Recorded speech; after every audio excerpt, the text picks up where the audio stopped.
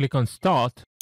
Select Microsoft Store and in the search type ChatGPT and then enter. Don't get confused with many other apps in here. Select ChatGPT. Make sure it is by OpenAI as this is the only official ChatGPT. Click on Get and then it will start installing. After the installation is completed, click on Open.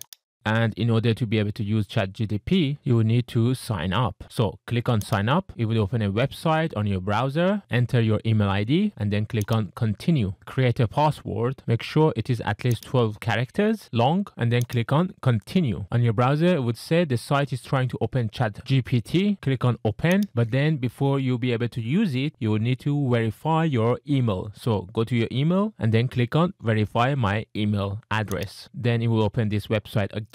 Enter your full name and date of birth and then click on agree. Here you could choose whether to accept by enabling memory. I select not now. Now you can use ChatGPT on your browser, but to use it on the app, go to the app and then click on login. You would have to enter your email ID and then click on continue and then enter the password that you have just created and then click on continue. When you get this message, make sure to click on open. Then it would automatically log you in to ChatGPT on the app, and from now on you could use the app.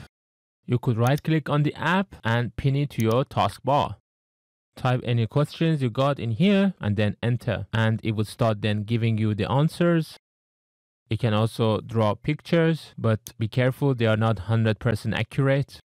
When you scroll down to the bottom of the answer and click on the speaker icon, it will read you the answer. Example, mastering copywriting or software development can lead to high-paying gigs or jobs. And if you click on the wave icon and then click on continue, you could select a voice from many options. Hi there. I just want to share how thrilled I am to work with you. Hey, how's it going? Hey, what's up?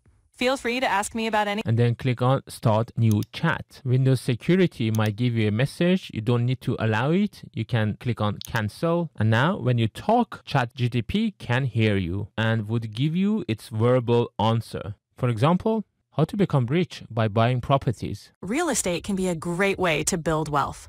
Many people start by purchasing property to rent out. If you want to type again, click on the cross.